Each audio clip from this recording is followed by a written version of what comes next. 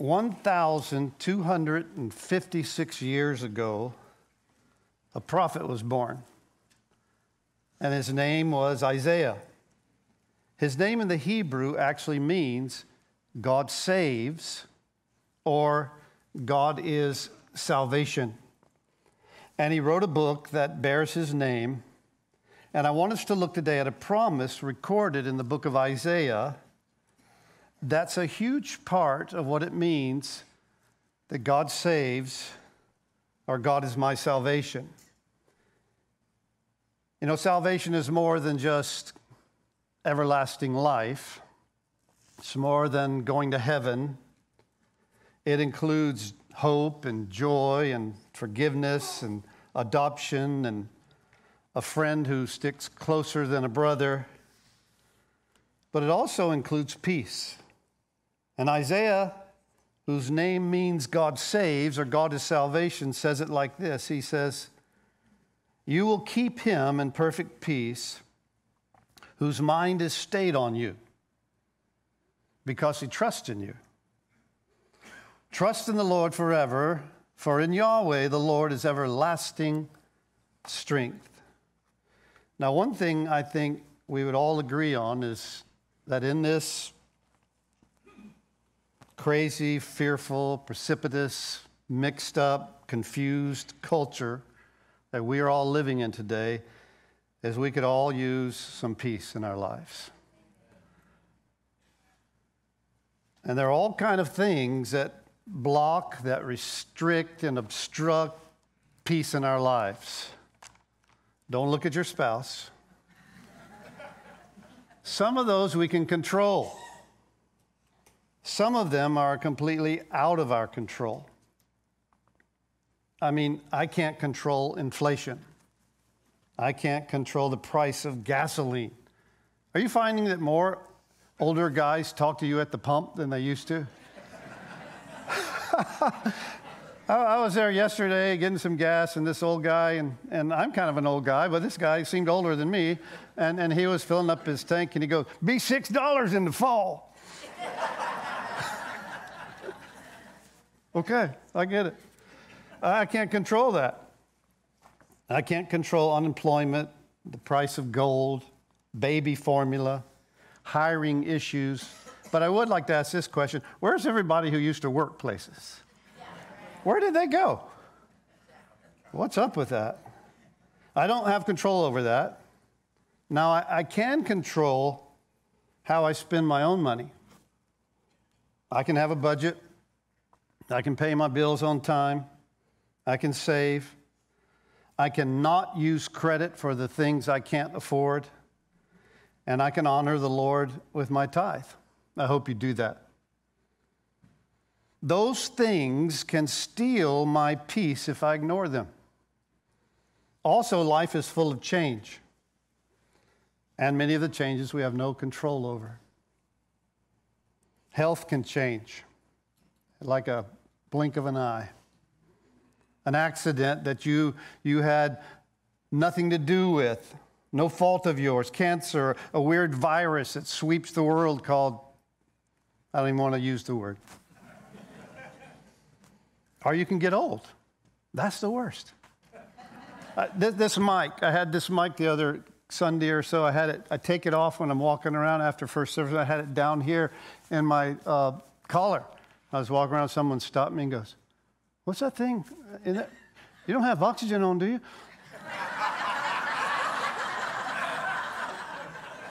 I didn't want to talk to the person. I just go, "What is wrong with you?"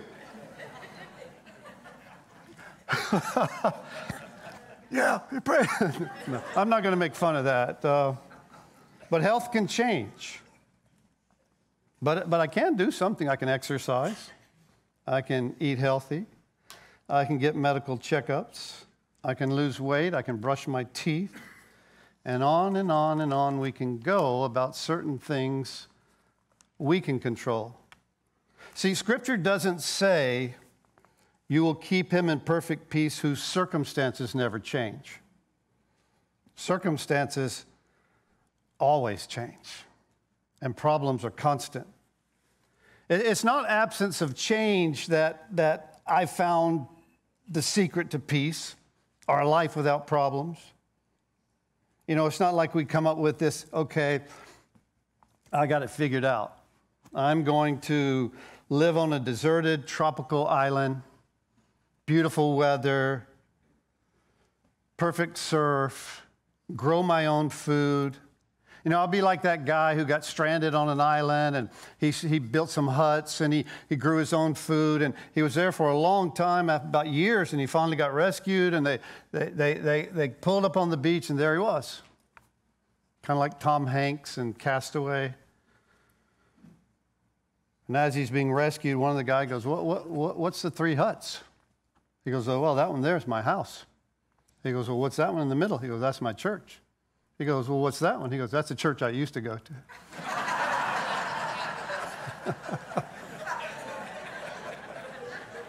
Even problems with the church. He's the only guy there. See, if our lives were free from change, from stress, from unwanted circumstances, and we had all the money we could ever desire to spend, we probably would still not possess perfect peace. Jesus said it this way in Matthew chapter 15, and I think this is apropos. He says, for out of the heart proceed evil thoughts, murders, adulteries, fornication, thefts, false witness, blasphemies. These are the things which defile us, which steal our peace.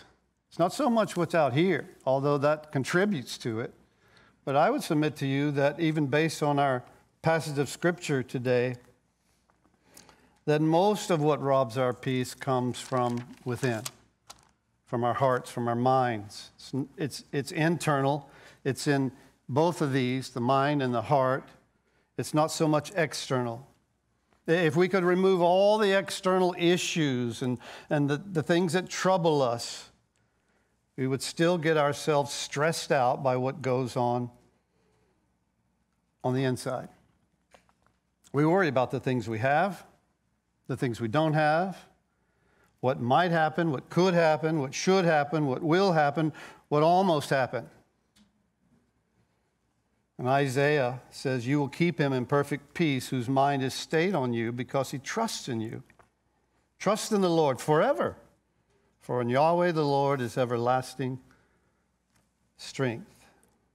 The word peace here in the Hebrew really can be translated to peace, peace. It's the picture or concept, if you can get your head around that, the fullness of peace. It's not an adjective, it's a noun. It's a word that talks about you'll have it full and it'll be sufficient, it'll be whole, it'll be complete. That kind of peace, whose mind is stayed on thee. Now let me have your attention. When he says your mind, it's not like talking about your brain. It's a very interesting word. It means to form. It means to frame. It means to construct with purpose and plan. We might say it like this: a person who has a strong purpose or disposition, a driving purpose positioned within me that is stayed, that is fixed, that is set on the Lord. And their mind is, well, because of Him and being focused on Him with that kind of purpose and determination, the Lord begins to produce peace. It's not like you caused the peace.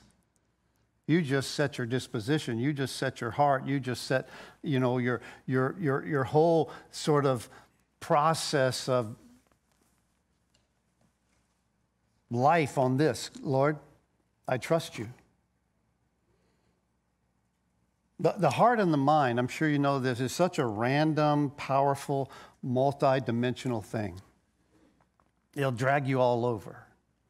And God knows our mind. He knows our mental capacity, the thought process, our imagination, our spirit. You and I were created in His image. And I believe that part of that image is that we ourselves are creative and we're imaginative.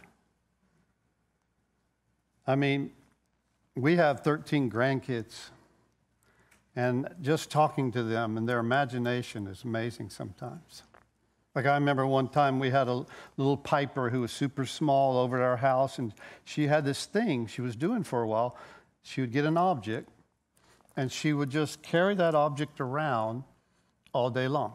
It could be a ball, it could be a book, it could be a flower. But that would be her focus for that whole day. One day she was carrying around a book, and I asked her, I said, Piper, what's that book? She looked up at me and said, oh, it's the Bible. It wasn't the Bible, it was just a book, and it was upside down. I said, what does it say? And she opened it upside down. It says, I can have candy. I said, the Bible says you can have candy? She goes, yeah, it's right here. And I go, well, we better get you some candy. But I thought that's a pretty creative imagination. And you and I have this imagination, this capacity, this thought process. Our spirit is created that way, I believe.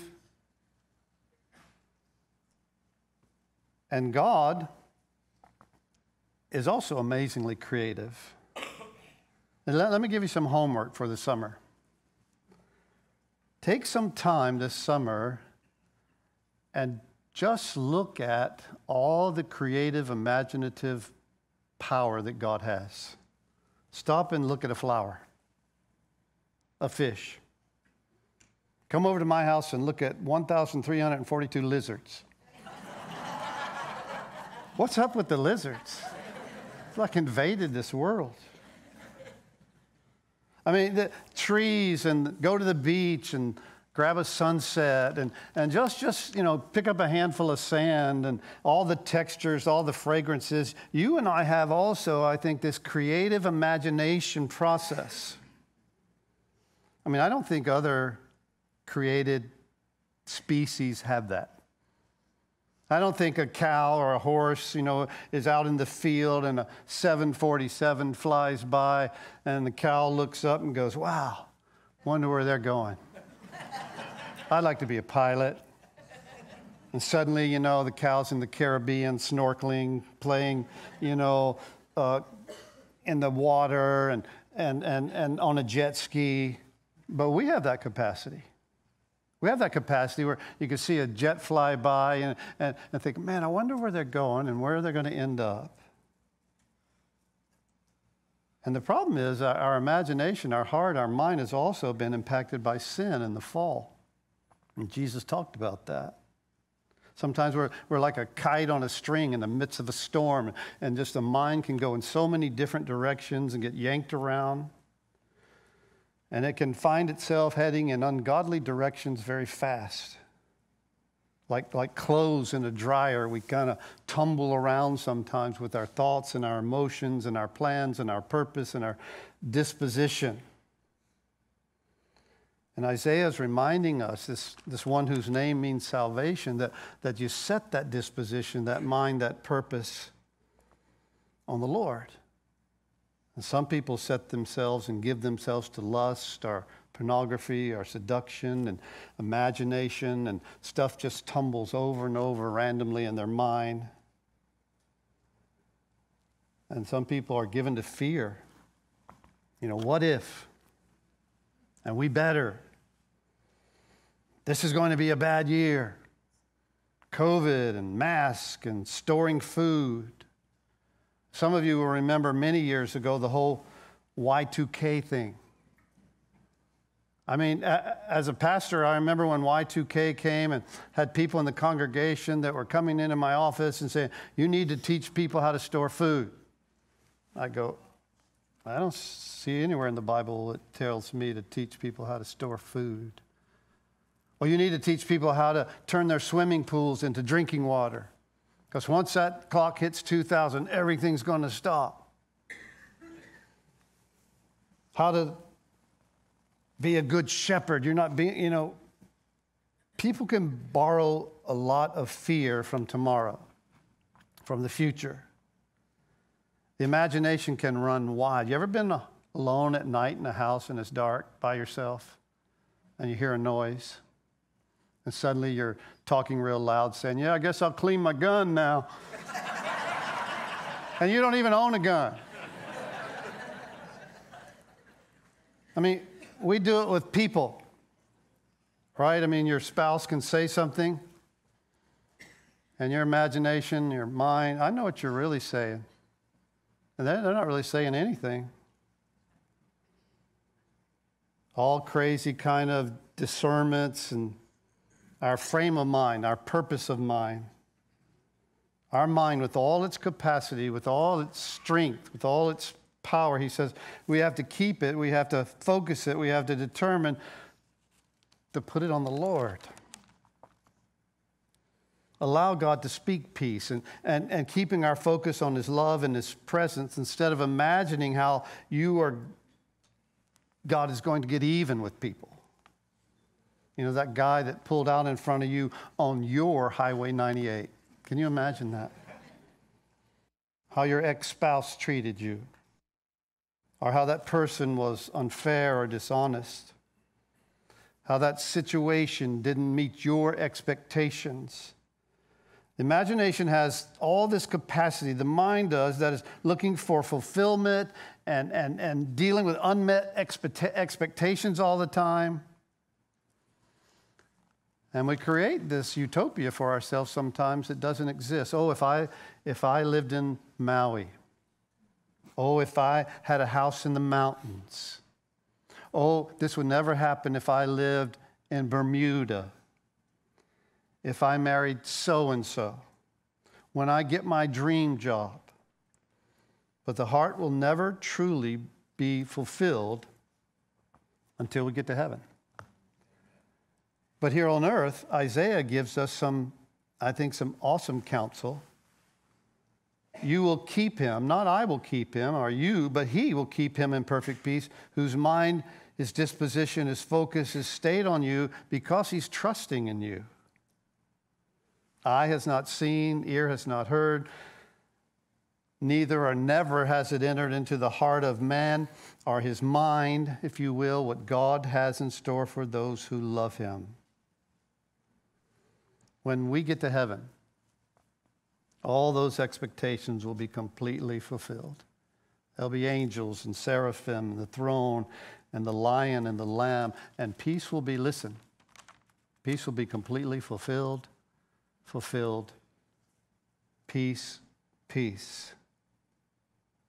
Isaiah says, listen, take your mind, take your focus, form your intention, your purpose to do this, to trust him.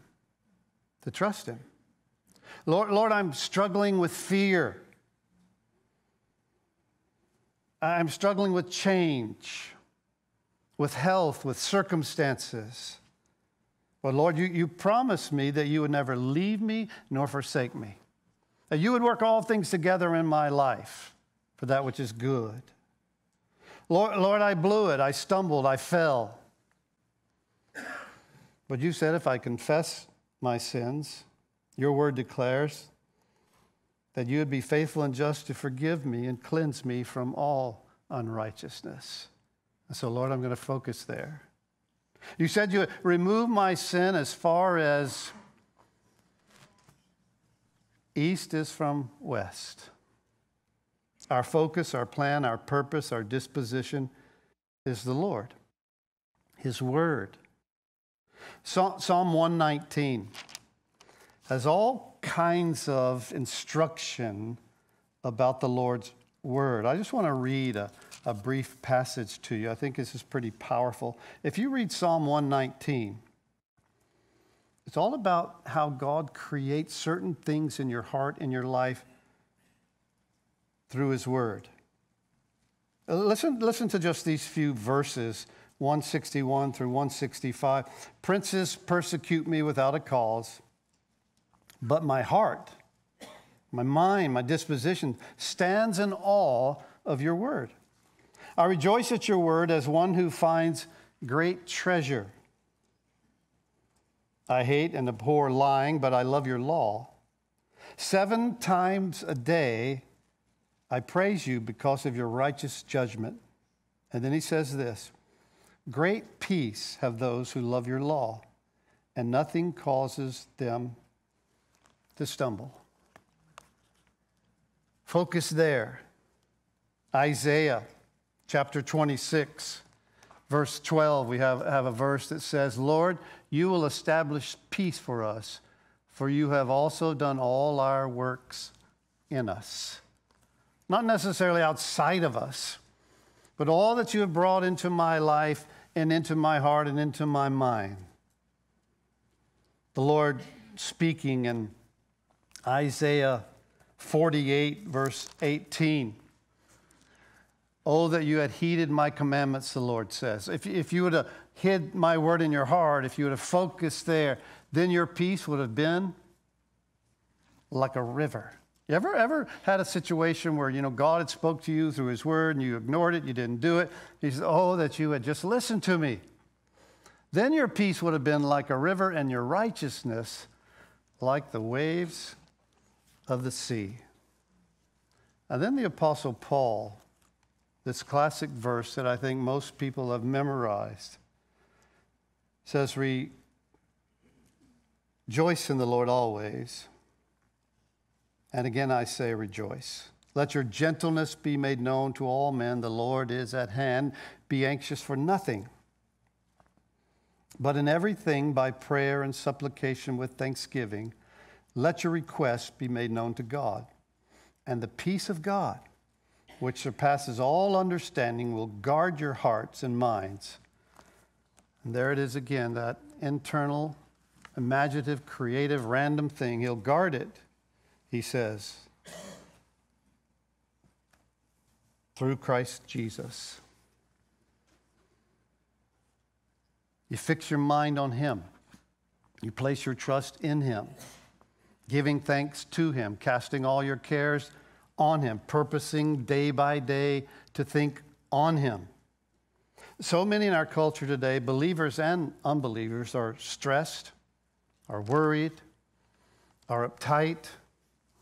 And Isaiah, I think this amazing prophet, gives us this great reminder today where he says, you will keep him in perfect peace, peace, whose mind is stayed on you because he trusts in you. See, I would imagine in this room right now, we've got marriage issues.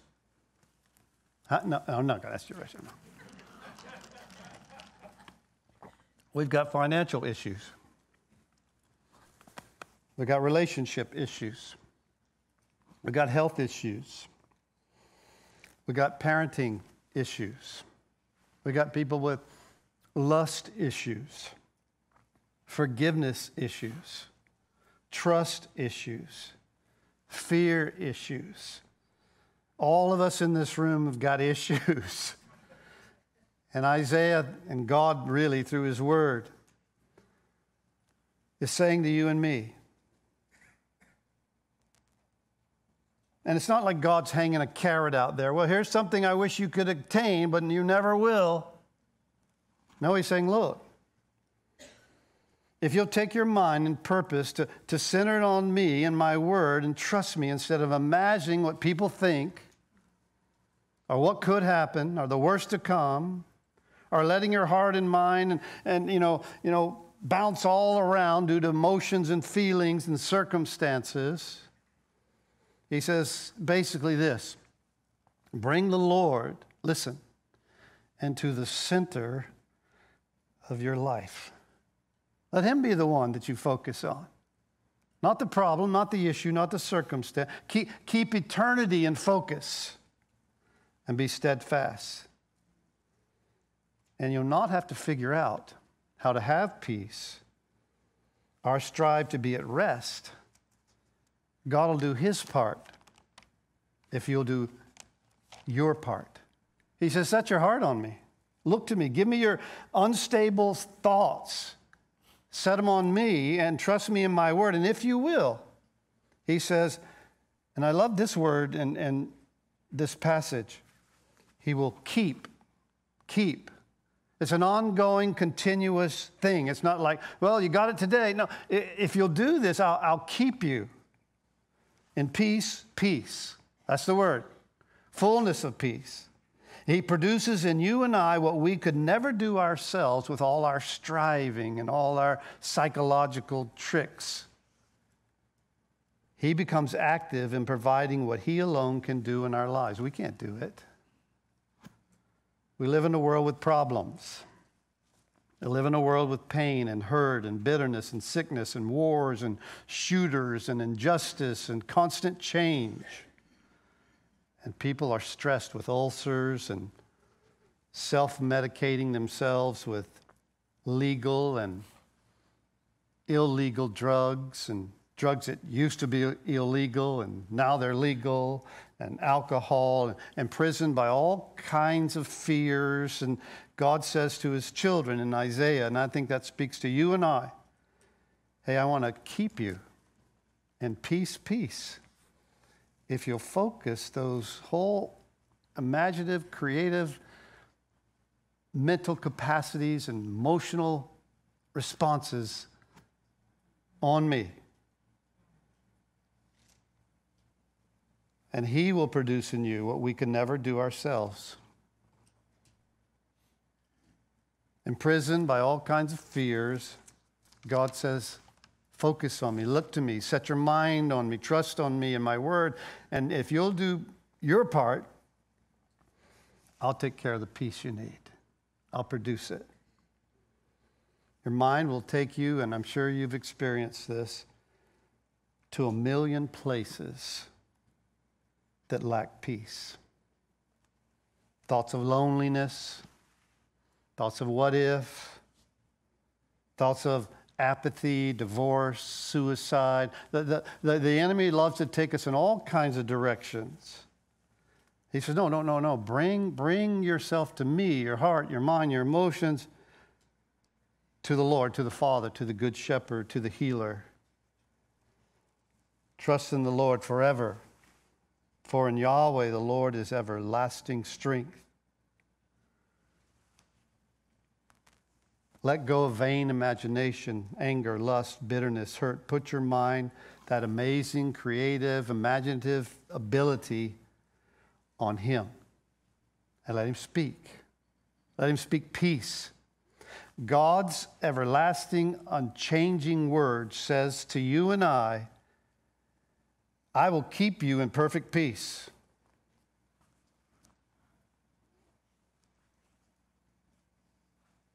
And He's not kidding. I will keep you there. It's an ongoing place, He says, that I'll place you. If you'll take your heart and your mind, your emotions, put them on me, trust in me,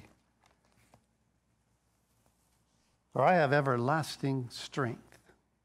Have you found out that you don't have everlasting strength? I used to be a pretty fair surfer. I know it's hard to believe. But I went out surfing yesterday because there was a groundswell and offshore wind. If you know anything about surfing, those are perfect conditions, especially for the Gulf Coast. So I headed down to the cross early in the morning, had my surfboard, got out. There was over 100-something guys in the water already. I looked out there and went, gosh, this is worse than lizards in my backyard. And they're just everywhere. So I headed down to Navarre Pier, paddled out with a friend of mine, Stan Godwin. I think he's in the back there, with his wife. And today's your anniversary?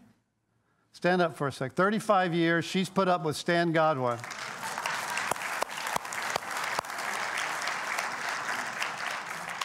So Stan and I paddle out. Everybody thinks Stan's my brother because we have the same hair. We baptize together all the time. And I go, no, that guy would never be my brother. Are you out of your mind? But anyway, so we paddle out. And I think I caught maybe 2 or 3 waves. And I thought, I'm tired. I don't have everlasting strength. When I was 18, I had everlasting strength. But God says, I have everlasting strength. Unchanging. An unchanging word. See, let him speak peace to you. You can't control anything. If you think you can control something, have a teenager. One powerful reminder of peace, of this amazing benefit of salvation, is something I want us to end our message with today, and that's communion. If there was ever an amazing reminder of peace, and Jesus said, do this in remembrance of me, because not only does he give us peace with God, but he also gives us the peace of God through his body and through his blood. So listen, homework.